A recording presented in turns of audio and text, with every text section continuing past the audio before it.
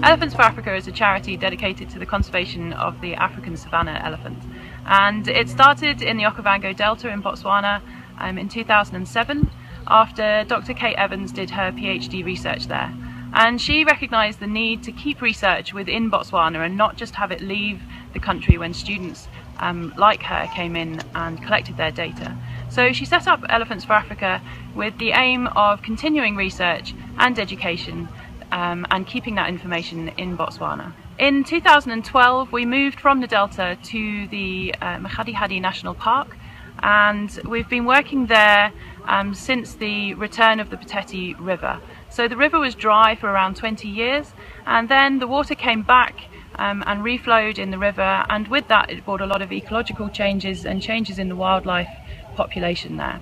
One of those things was an influx of male elephants to the area. So now we see predominantly male bulls, from anywhere up to the oldest bulls right the way down to juveniles and youngsters, all in mixed herds along the Pateti River. The reason that we're interested in male elephants in particular is because during adolescence they learn an awful lot from the older bulls, and we think this is predominantly what's happening in the Makgadikgadi at the moment. We see big groups of elephants down at the river and foraging away from the river, and we're interested in understanding more about the social dynamics of these groups. So how do males come together, how do different ages mix together, and what sort of behaviours do they engage in when they are together? And then how is this kind of behaviour represented in later life when they grow up? The river is particularly important because it's the interface between the national park boundary on the eastern side and the community lands on the western side. So we think it's really important to understand how males come together there, why they come together in such huge groups down at the river. With large groups of male elephants in the area, it is vital for Elephants for Africa to adhere to a strict documentation process that allows them to keep track of each elephant they come across. So at Elephants for Africa, identifying the individual elephants is a really important part of our research. We've identified well over 1,000 individuals, and by the time I'm finished we should have maybe 1,250 odd individuals over a 3-year period. On a regular day we go out into the field for between, well, a minimum of 4 hours, and it's been up to 10 hours before, and so we drive 3 or 4 separate routes with slight variations, and we aim to drive the transects, come across a herd of elephants and start to take photos of all the individuals in a herd. We age all the individuals in a herd, we get a rough idea of group size and how confident we are that we've seen all the elephants in that herd, and we also get a physical condition score. And all of these can be put together to kind of get a group size and composition of the herd that we found. And that creates each individual data point that we have. And so the photos we take, we aim to try and pick up the individual features of an elephant that make it unique. And so then we can go take it back and use our database to identify all of them. And so we look for notches in the elephant's ears, we look for broken tusks, and then sometimes even the wrinkles around the eye and the wrinkles along the front of the trunk, and they can all be used to piece together the kind of fingerprint of an individual, and that's what we use to then identify it. You put the features in for each one, and then that can then be searched using our search function that we have in our database. While Elephants for Africa is dedicated to the research of male elephants, a strong presence in the surrounding communities is necessary for harmonious living between humans and elephants. So with the returning of the river, there's been an influx of male elephants, as mentioned, and due to the national park fence maybe not being in the greatest condition, you've got these new male elephants walking through the communal lands, and when they do this they come into contact with farmers' fields such as this one and cause a fair amount of damage. So part of the research is to look at how much damage is being carried out by these bull elephants. One of the things we really wanted to do throughout the whole project was to get a biological idea of what's going on. Primarily it's normally the older adult bulls that cause crop raiding. We also want to look at characteristics of farmers' fields and see if there's any characteristics that cause them to be prone to crop raiding.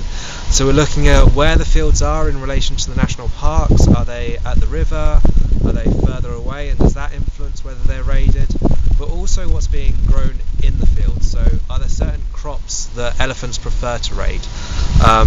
The farmers here grow a whole variety of crops in their fields, from maize, millet to watermelons and sweet treat. So if we can find that there's certain crops that maybe the elephants target, and the farmers either grow them in a different area or maybe don't grow them at all, does that reduce the chances of being raided? And finally, we wanted to look at how the farmers feel about living alongside wildlife. So we ran some questionnaires last year looking at how farmers value elephants and what their tolerance is for elephants, and that was actually proved really positive. So the farmers in this region do value wildlife and elephants, but their tolerance is starting to decrease. All these findings that we get, we're hoping to be able to use them to target the conflict with mitigation strategies in the fields. So there are three main mitigation strategies that have proved successful elsewhere in Africa to deter elephants. The first of these is a chili pepper fence. This involves using dried chilies and mixing it with car grease. You then soak rags in the car grease and chili mixture and hang them on a fence. At the same time as doing this, you can mix the dried chili with cow dung or elephant dung and burn this. Both the chili on the rags and the chili smoke act as a potent irritant to the elephant's eyes and trunk. There was a workshop which was held here in the community hall by the DWNP, teaching farmers how to use chili pepper and the importance of chili pepper, how can farmers grow chili pepper. And that is when my mind was opened, you know, and to say, oh, well, how about if I can give a try? Then last year, 2014, that was my first year to use chili pepper. Last year I was only raided once, but by the time I was raided, the crops in the field were too small, you know, and there wasn't much damage.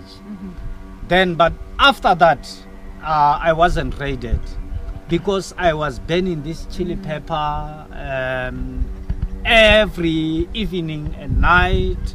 This year, I had to buy an extra 30 gun poles so that I can put for the whole field. Working together with nearby communities, Elephants for Africa is able to provide educational tools and other informational resources not only for farmers, but also school-age children growing up alongside wildlife. So as well as the research inside the National Park, we also have an active community programme working with communities that are on the boundary between the National Park. And part of our education programme is going into the local primary schools and working with the environment clubs there.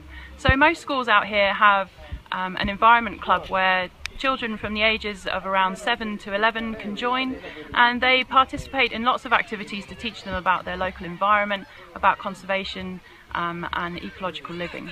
So we're becoming quite active in the environment clubs now, and one of the main things that we want to achieve with this is to get as many kids as possible into the National Park. So a lot of children that live in close proximity to the National Park have actually never been inside. And normally the only interactions that they have with wild animals are negative ones when they're coming into their communities, into their fields, raiding crops or killing livestock. So what would you like to see for Kumaka? Teach the communities of this area how these animals behave, so that they shouldn't see these wild animals as their enemies. So we as the community, we must appreciate to be friendly with these wild animals.